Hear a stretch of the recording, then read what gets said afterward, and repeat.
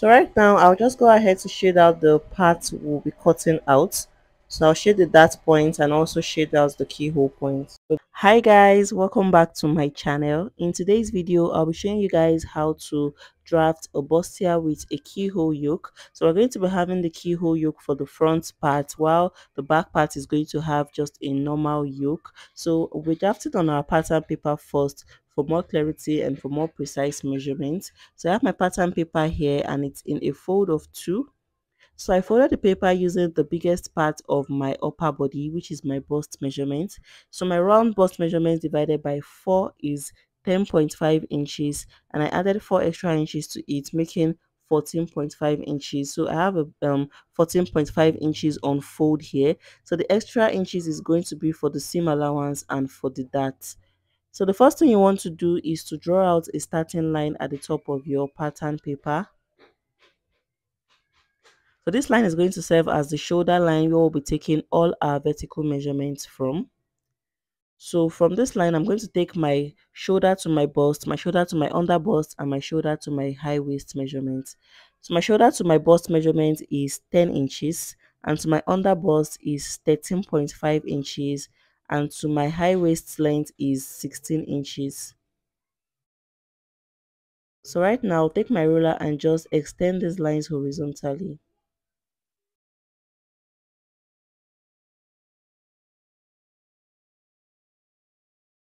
So after extending, let's go ahead to label the lines now. The first line is the shoulder line, the second is the bust line, the third is the under bust, and the last line is the waist line. So after labeling, come over to the shoulder line and place your shoulder to shoulder measurements divided by 2.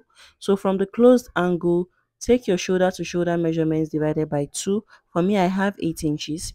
So if you're working with you are making a sleeveless top, go ahead to subtract 1 inch from whatever you have there. So this is to make sure that the shoulder is not too wide after you cut out your fabric. So from that point, take your round armhole measurements divided by 2. For me, I have 9 inches. And then I'll take my ruler and just connect the 2 points together this way. So I'll go ahead to further extend the line to form my chest line. So I'll just extend the lines this way. And then this line is going to be called the chest line.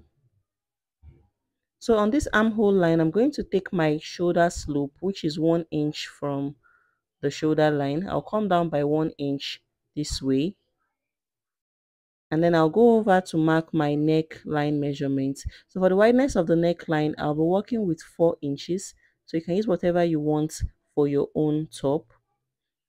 And then for the depth of the neckline, I'll be taking 3 inches. So I'll take my curved ruler and just form my round neckline this way. So I'll go ahead to connect my neck width down to meet the shoulder slope.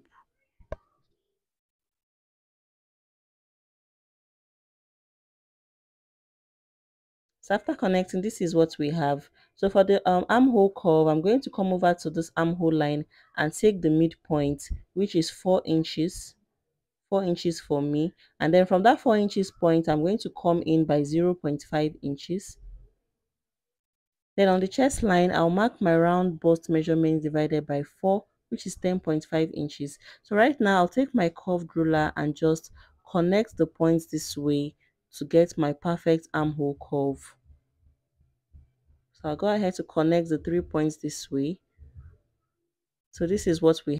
So after placing our basic vertical measurement on the pattern paper, the next thing now is to place our dart. So go over to the closed angle of your pattern paper and mark your nipple to nipple measurement divided by 2. So for me, I have 4 inches. So I'll go ahead and place 4 inches on the waistline.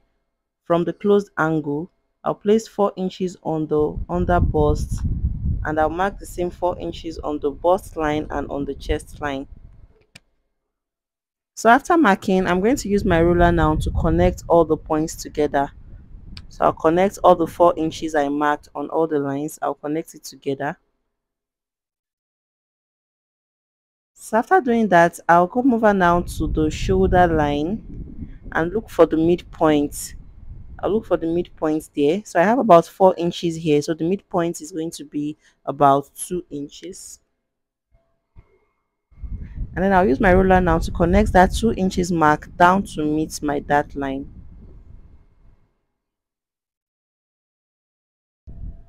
So go ahead to connect the points together. So after connecting, this is what we have. So the next thing to do now is to place our dart. So come over to the waistline. So on the side of the line towards the closed angle of the paper, go ahead to take 1 inch there. If you're working with a small sized person, you can also use 1 inch on the other side. But for if you're working with a bigger sized person, go ahead to take 1.5 inches on the other side. So I get a lot of questions about this that measurement. So if it's a big sized person, take 1.5 inches on this side, and then on the under bust line repeat the same thing you took on the waistline. So 1 inch on the side towards the closed angle and 1.5 inch on the other side. But if it's a small sized person, just use 1 inch for both sides. It's still going to come out very well. So go ahead to connect the points together, and then on the bust line come down by 0.5 inches. So this is to avoid any pointy effect on the bust point. So I'll use my curve ruler now to connect the under bust dart down to meet the 0.5 inches below my bust line. And then I'll do the same thing for the other side.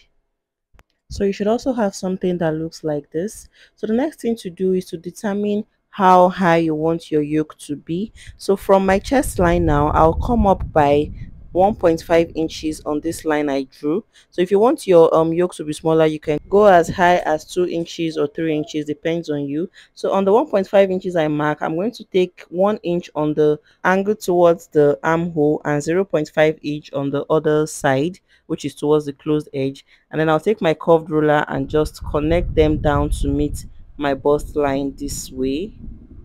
Connect it this way.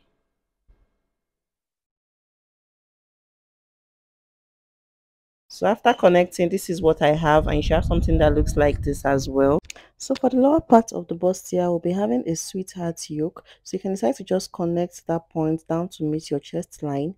But for me, I'm going to come up by 0.5 inches from my chest line because I don't want the chest area to be opened.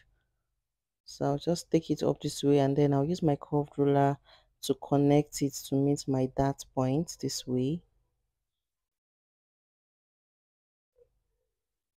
So on the other side, I'm just going to go ahead and connect the other dart to meet my armhole curve this way. Then I'll just blend it in very well. So guys, you can see the yoke and the bustier coming out already. So the next thing to do now is to place our round body measurements. So on the bust line, I'll place my round bust measurements divided by 4, which is 10.5 inches. And then I'll take into consideration the dart I have at the top. I'll just take 1 inch for the dart, make it 11.5 inches, and then 1 inch for seam allowance, making 12.5 inches. 1.5 inch for seam allowance, making 13 inches. So I'll go ahead and place 13 inches there. And then on the waistline, I'll mark my round waist measurements divided by 4, and then I'll go ahead to add the 2 inches for that, making 11.5 inches. And then I'll add 1 inch for seam allowance, making 12.5 inches. So I'll go ahead and place 12.5 inches on the waistline, and then I'll take my ruler and just connect the points together. So we are done with the lower part of this top. We're done with the bustier part of the top. The next thing to do now is to place our keyhole yoke, is to get the keyhole yoke design. So depending on how open you want your keyhole to be, you can decide to come down by 2 inches or 1.5 inches. But for me, I don't want the chest area to be too exposed, so I'll be taking 3.5 inches, so that by the time I fold it in, I'm going to be left with about 3 inches. And the next thing to do is to determine where you want your yoke to stop. So for me, I want mine to stop just after the that point. So I'm just taking my curve ruler now and I'll curve it to meet the bustier pattern. So guys, this is basically all for the bustier with keyhole yoke, the front pattern. So I'll go ahead now to just label the upper part as the yoke. So right now I will just shade out the parts that we are going to be cutting out. So these shaded parts are the parts that we're going to be cutting out of this pattern. So the unshaded parts are the parts we'll be working with. So the next thing to do now is to cut out the pattern. So go ahead to cut it out. So like I said earlier, the shaded parts are the parts we're going to be cutting out, like the part we'll be discarding. So I'll go ahead to open up the dart point this way.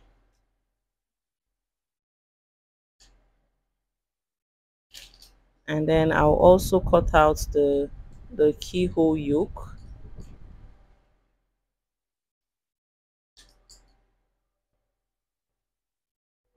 So after cutting out, this is what we have. So this is what it looks like after cutting out. So I'll go ahead to open it up so you guys can see. So after opening up, this is what it looks like. You can see how beautiful it looks and how easy it is to achieve. So when I'm cutting on my fabric, I'm going to add half an inch to all the dart sides so that by the time I join it, I'm still going to have the same accurate measurement. So let's go ahead to cut out the back panel now. So for the back panel, I have my pattern paper here. It's in a fold of 2. So on the closed angle, I took out 1 inch for my zipper allowance. So I'll be taking all my measurements from that zipper allowance so that it won't interfere with it. So I have drawn out the starting line, which is also the shoulder line. So right now I'm going to just go ahead and place my vertical measurement. So from my shoulder to my bust point is 10 inches. And then to my waistline is 16 inches. So I'll just go ahead and extend these lines horizontally. So notice that I'm stopping on my zipper allowance, so I'm taking all my measurements before it. So I'll go ahead to just label it. So the next thing to do is to mark the shoulder to shoulder measurement divided by 2, which is 8 inches for me. Remember to subtract 1 inch if you are making a sleeveless dress or top. And then I'll come down by my round armhole measurements divided by 2, which is 9 inches. I'll use my ruler now to connect the 2 points together this way. And then I'll further extend this line to form my chest line.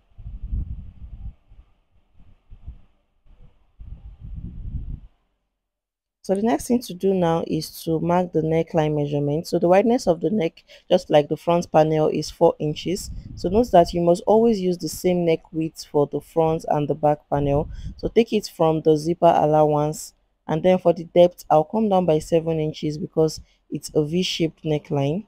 And then I'll connect the points together. Then I'll come over to the armhole point and take my shoulder slope, which is 1 inch, and then connect the 1 inch to meet my neck width. And then for the armhole curve, I'm going to just take my round bust measurements divided by 4 on the chest line, which is 10.5 inches. So remember, I'm taking all these measurements from the zipper allowance, not before the zipper allowance. And then I took the center point and I'll just connect it to form my armhole curve. So I'm doing this very fast because it's like a repetition of what we did for the front part. So right now I'll take my dart. So from the zipper allowance, coming by your bust pan measurements divided by 2, which is 4 inches for me. And then I will just connect the lines together this way. And then on the waistline, I'll take 1 inch on both sides of the line. So if you're on the small side, you can make use of 0.75 inches. So just mark it this way, and then I'll connect it now to meet my bust line.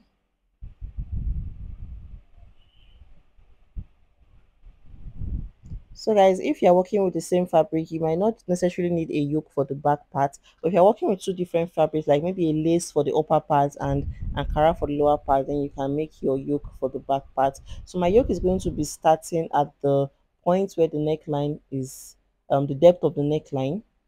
So what I'm going to do is that you can make it straight, you can make it anyhow you want it to look. But for me, I'll just take my ruler and curve it out this way from the neck depth. So the upper part is going to be my yoke. I'm just going to go ahead to label it. I hope you guys understand what I did here. So you can make yours straight, you can make it in whatever shape you want it to be. it's fine. It's going to still come out really nice. So that upper part is going to be my yoke, while the lower part is going to be for the other fabric. So the next thing to do now is to place our round body measurement. So on the bust line, I'll place my round bust measurements divided by 4 plus 1 inch for seam allowance, making 11.5 inches. And on the waistline, I'll place my round width measurements divided by 4, and I'll add the 2 inches that plus 1 inch for seam allowance, making 11.5 inches. So I'll go ahead to just connect the points together.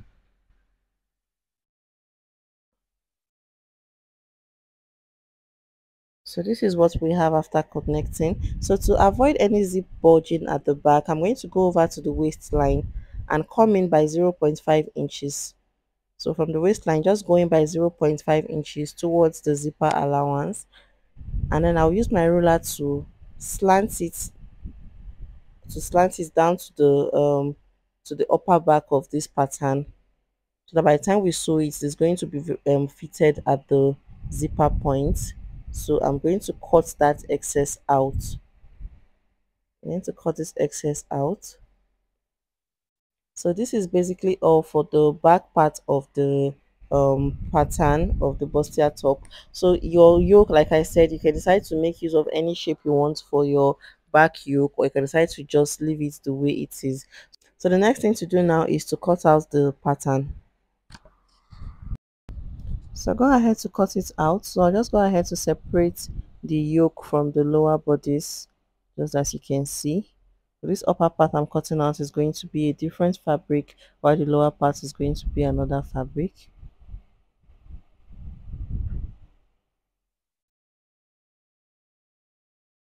So I'll go ahead to cut out the zipper bulge allowance. So after cutting out, this is what it looks like. This is what we have. So I'll show you guys the front and the back pieces together before we use it to cut on our fabric. So guys, this is the finished product of the front pattern and the back pattern. So I'm going to use this to cut on my fabric, and I'll probably show you guys another video how to join and sew the bustier top with keyhole yoke. So don't forget to give this video a thumbs up, leave a comment, and subscribe to my channel, and I'll see you guys in my next video. Bye.